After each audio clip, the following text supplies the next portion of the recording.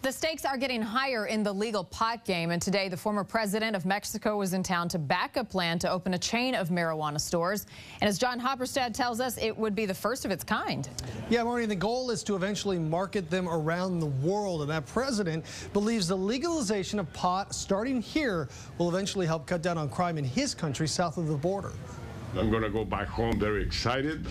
I'm going to be promoting more intensely than ever that this is the solution. Vicente Fox, the former president of Mexico, is in Washington because he thinks this group of marijuana entrepreneurs can help kill the black market of drugs that has killed so many in his country. In Mexico, we welcome this initiative because the cost of the war in the case of Mexico is becoming unbearable. It is a bold initiative sparked by former Microsoft executive Jamin Shively. Yes, we are big marijuana. Shively wants to be big like Starbucks or McDonald's, creating the first retail brand of marijuana in the world.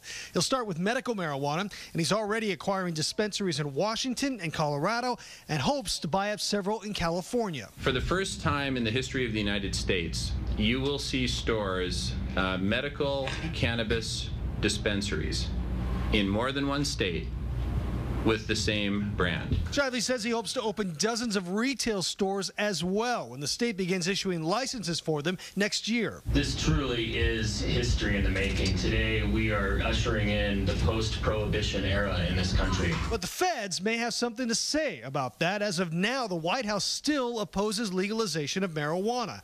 I asked President Fox what he would say to President Obama. He says it's time for the president to adapt to the will of the people. Because of religious reasons, prohibitions started, and we know that prohibitions don't work. Not even the apple in Garden of Eden, the forbidden apple, sustained the prohibition. So this is going to change, and politicians will have to adapt. President Fox also says eventually he would like to see marijuana trade agreement between Mexico and the U.S. And right now, Shively is trying to raise $10 million in investment capital. He believes this is an industry that could eventually generate more than $200 billion. Guys. New at 5 o'clock today, the first national marijuana retail company was announced in Seattle with plans to employ 1,000 people in a local headquarters. KIRO 7 broke news of a deal that was in the works a couple of weeks ago. Graham Johnson is live in Seattle with this story. Graham. Well, it's a company that aims to be like any other big national retailer you might think of. Today, the announcement of this new marijuana venture came with international star power. It is a game changer. Vicente Fox is the former president of Mexico and has seen his country ravaged by the drug war. The war has been lost all along, and it has been lost again and again. Fox advocates legalizing marijuana. Today, he joined his friend, former Microsoft executive Jamin Shively, as Shively announced plans for a chain of recreational marijuana stores named for his great-grandfather, Diego Pellicer. He's acquired rights to medical pot dispensaries in Washington state and is working on a similar deal in Colorado. Shively plans dozens of stores in each state, plus medical pot outlets in California and elsewhere. Are you big marijuana? Yes, we are big marijuana. Is that a problem? It's not a problem for us. For us, it's a huge opportunity, and it's an honor to be at this particular place in history. Shively expects the company to invest hundreds of millions and employ 1,000 people at a Seattle headquarters. He says no pot will be shipped between states. Marijuana is illegal under federal law, but Shively claims he's come up with a way to protect investors. We are making strategic investments, but we're making them in such a way that they are not in violation of either federal or state law. But how does that work? You haven't really explained that. The particular details of the contracts that we are entering into with other companies are private. Shively also did not explain the arrangement he made with the owner of the Northwest Patient Resource Center. Now he plans two brands, one for recreational pot, the other for medical marijuana. Vicente Fox, by the way, says he is not an investor in the new company. As the future of marijuana is being sorted out in the state of Washington, entrepreneurs are jumping to stake their claims. Today, one company touting itself as the first national marijuana brand even brought in the former president of Mexico to join the announcement. King 5's Mitch Pittman has more on what this all means. Mitch? Well, Alan, there are still so many unknowns as to how marijuana will work in Washington, and this new announcement raises questions of legality. But if you listen to the owners, one thing that's for sure is there's a lot of money to be made out there. We have launched the brand before we have actually opened the market. That about sums up the big announcement by Microsoft exec turned pot pioneer Jamin Shively. They are bold. We are creating the first national brand of retail cannabis. It's called Diego Pellicer, and next month they'll also be launching a national brand of medical marijuana. Their goal is to become big, real big. The size of our company in terms of revenue will, if we do our job right, and I believe that we will, that we are, will measure in the hundreds of billions of dollars in revenue. So big, they even brought in the former president of Mexico. This is a much better option, no doubt.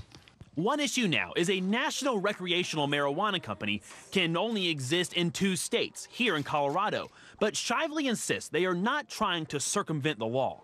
We are actually conspiring to obey the law. Though he wouldn't provide specifics on how, including how the company plans to produce, process, and sell retail, which is not allowed under Initiative 502. What they did tout is the promise of jobs, tens of thousands of them in the next few years, and the hundreds of millions of dollars in tax revenue coming into the state. They say another benefit of regulation is reducing drug violence. The former president of Mexico, Vicente Fox, was on hand, not as an investor, but to support the legalization and regulation of marijuana in the U.S. as well as Mexico as a way to curb the violence in his country that he says has killed 80,000 in the last 6 years. The cost of the war, in the case of Mexico, is becoming unbearable. I spoke with representatives of other marijuana groups in the state who have concerns over such a big, bold move. There is fear that small growers could be priced out. They also worry that this might draw too much attention to an industry that's still illegal in the eyes of the federal government. Reporting live, Mitch Pittman, King 5 News. Mitch, thank you. A former Microsoft executive is betting millions of dollars of investor money to create the first ever national brand of marijuana. It's a bold move that flies in the face of federal law. KOMO 4's Matt Markovich reports he's getting the support of a Mexican president. Welcome, everyone. It's a unique moment in the history of marijuana in this country. The former president of Mexico, who fought the drug cartels, sitting next to a Microsoft millionaire investor who is picking a fight with our federal government. For the first time in the history of the United States, you will see stores, medical cannabis dispensaries in more than one state with the same brand. Jamin Shively wants to create a chain store approach to pot, the first national brand of marijuana, Diego Pellicer, named after Shively's great-grandfather, who once was the largest producer of hemp in the world.